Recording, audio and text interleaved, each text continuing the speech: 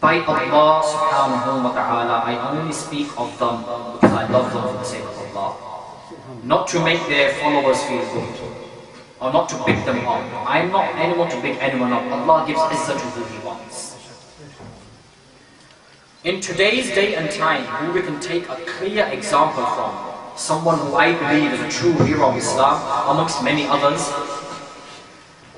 is someone I found when I went to Africa.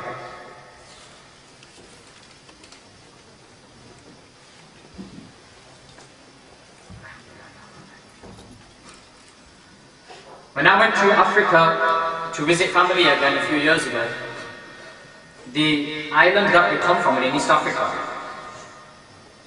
there is a lot of poverty there, and there's a lot of brothers from around the world who come, brothers and sisters who come from around the world, and they do a lot of charity work there. Up there was a group of brothers who had come. One of them was from the UK, some had come from Pakistan, others had come from India. But they were sitting in the middle of the jungle, where there is a masjid. The masjid is known as Kizimkazi. It's the first masjid to be built in Zanzibar Island, more than 900 years ago. That masjid is in the middle of the jungle, and it has no electricity there, no running water. There's a well there, and people still get water from the well there.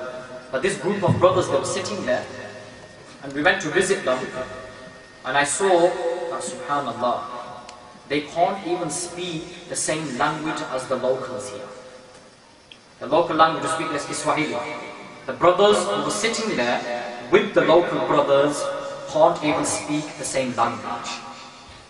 But they're sitting there with them, they're smiling at them, and they are teaching them. How? Through their own example. Through their own example. And then, the brothers who are listening to them, and then over a period of 10-11 days or so, I said to my cousin, let's go. And we'd go there every day, sit for an hour or so, I'll just watch them. Just looking at them. And these brothers, what they would do is they would take up the Mus'haf, the Quran al-Kareem, and recite the Quran the way it is supposed to be recited, and they will tell the other brothers who were sitting with them, the locals, to repeat it. They would make signs with their fingers. So the brother knew, okay, now I have to repeat. He would say, Alhamdulillahi Rabbil Alameen. So the brother would reply, Alhamdulillahi Rabbil Alameen. And they were teaching them Quran. And then they were giving them pieces of clothing and making themselves cover themselves appropriately. But another one was sitting with them at the well and showing him how to make wudu. These brothers are the heroes of Islam we have today. Who, though they can't even speak the same language, they go out of their way to teach the deen, to make sure that Muslims are doing what Muslims are made to do. Worship Allah, love Rasulullah sallallahu alaihi wasallam. These brothers are from the Dawateislami. And when I saw them in the jungles of Africa, Subhanallah, Yaqinan, Ya Rasulullah, Teri chahne walon ki khair. Teri chahne walon ki khair. Look how these brothers have left their own motherland, their own mother tongue, sacrificed their time, money, everything, just so they can spread the deen like the Sahabas did. Soche, seriously think. For brothers and sisters who are out today propagating the deen, teaching the deen without even worrying about where the next meal is coming from, where they're going to be sleeping tonight, as opposed to us supporting them today and standing by them, we have become that people where we start to look faults in them, look for faults. Ye baat theek nahi hai, wo baat theek nahi hai. Khudara, Allah ka khauf. Fear Allah. Fear Allah, fear Allah. For that individual who teaches the deen to another Muslim, about them, Rasulullah sallallahu alaihi wasallam said that even the birds that fly in the sky and the fishes that go in the rivers, even they supplicate for them. Even the angels lower their wings from the arsh of Allah subhanahu wa ta'ala and cover the gatherings and start supplicate for those people. And as us supposed to supporting them and standing by them, because they are the heroes of Islam, bro. Trust me. You might know heroes sitting watching MTV, and because you've seen someone who's got a bit of a good voice and he dresses a bit swagger.